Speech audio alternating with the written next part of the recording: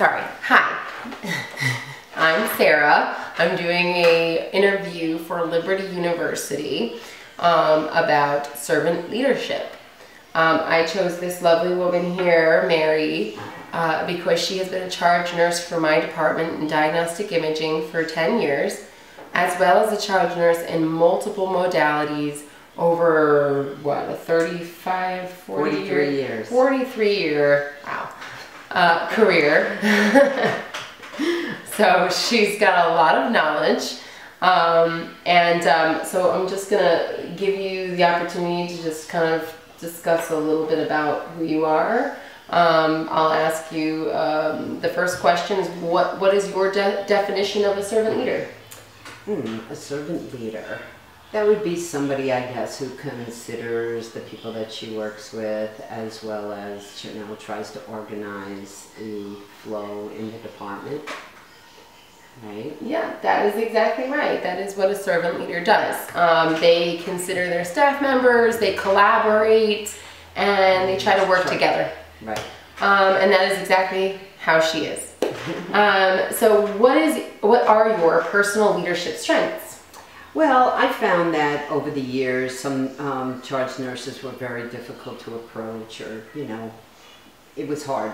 So I made sure that I was approachable, that I would be kind to the people I work with, that I appreciate the things that they would bring to me, and be respectful of their opinions, and perhaps even learn from them, because a lot of them come from different departments. So now, do you allow your staff members to meet their full potential? And if so, how do you accomplish this goal? To meet their full potential. Well, most of the nurses in our department are, you know, they already have critical experience. They've already had experience in the hospital as nurses. So I appreciate that, and I let them, you know, if I let them do exactly, you know, how to do. If they have any questions, I'm there to help them. As far as diagnostic imaging, perhaps a procedure that they might have a question about. Right. But most of the time, the nurses can do most of the work themselves, pretty much. So they're all professionals, right, very professional. And you respect everybody and work with them. Right. And I think that's a really great approach, and that is definitely who you are and how you are. Now I think one thing I have to say I notice about you is you provide a lot of positive feedback. You're always complimenting people, and I feel like I think that is the most that's important. really important. That is very important with your staff. You know, it feels good to know that when you do something good, it's recognized. Right. And exactly. And you know, I think when you're a leader, a lot of negative things coming your way without any positive to the staff members makes them feel animosity. Right, and resentful. Resentful. Like, oh, I did good today, but what about... But they don't notice it. They don't notice it. And it's, well, and I know myself as a staff nurse, I would always appreciate it when somebody was, you know, kind and considerate, and really, you know, encouraged me as a young nurse to, you know, meet my potential. Yeah. So. Well, good. I'm glad that you're like that, and I really do respect you. So I guess my last question for you would be, would you describe yourself as a servant leader? And if yes, can you give an example of your ability to display this trait? Yeah, I would. I would consider myself very diplomatic, that I would never leave my nurses, the nurses that I was working with, behind. I would always be there to answer any questions that they might need. And I was always open for ideas. Because, you know, an example is one of the nurses who came into our department thought, wow, look at this, we're still using pencil schedules. So she told me about an online scheduling that they were doing up on the other floors. So I then took the initiative, went up, got all the information I needed.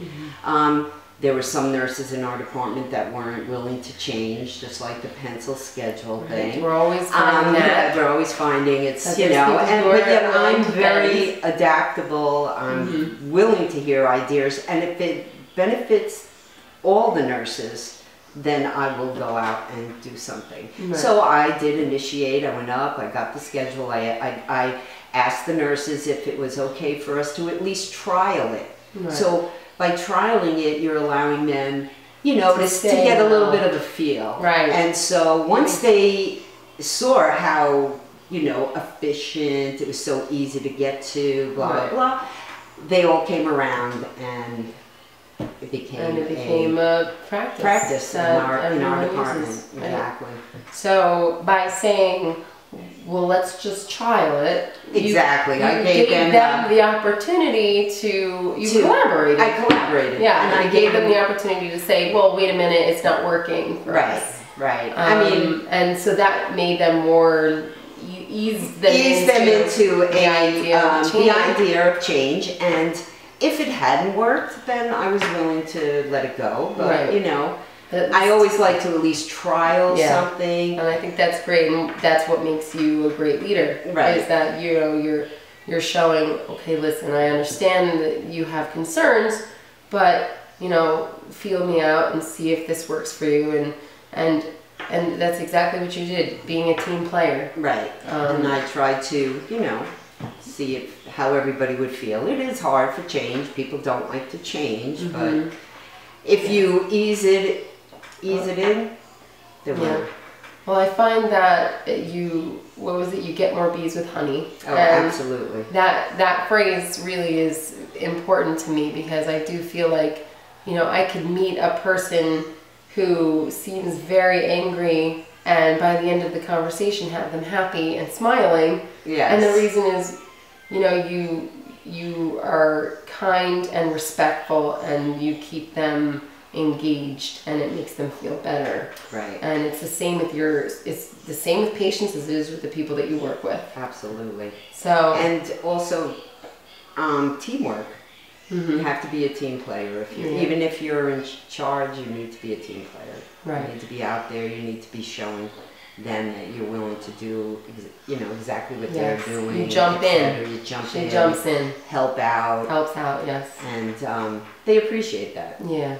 You know, it's not just sitting on the sidelines and telling people where to go.